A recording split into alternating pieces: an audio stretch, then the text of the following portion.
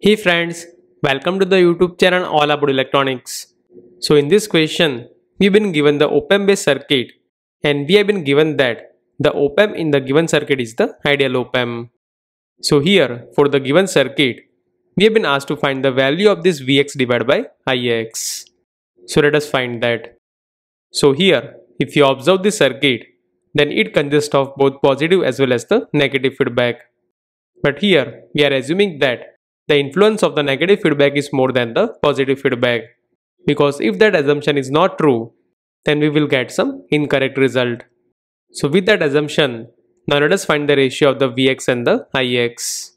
So let's say the voltage at this node is equal to Vy.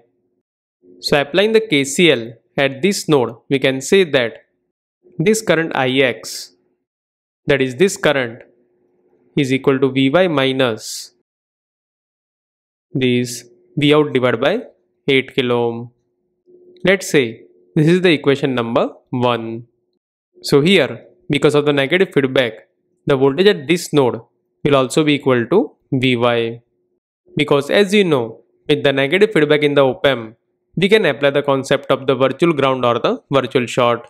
That means the voltage at this node is also equal to Vy. So now, applying the KCL at this node, we can write this Vout minus Vy divided by 2 kilo ohm, that is this current, is equal to Vy minus 0 divided by 1 kilo ohm, that is this current. Or we can say that this V0 minus Vy is equal to 2 Vy. That means this Vout is equal to 3 Vy.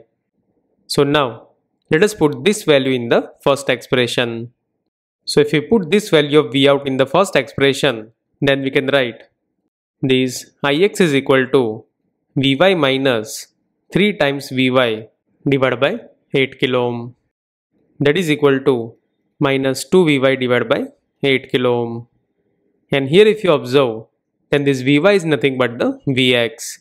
Because here, the same voltage is appearing over here. So we can say that this Vy is equal to Vx.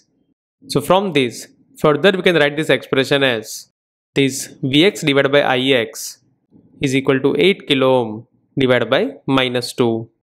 And that is equal to minus 4 kilo ohm. So from this we can say that the ratio of this Vx divided by Ix is equal to minus 4 kilo ohm.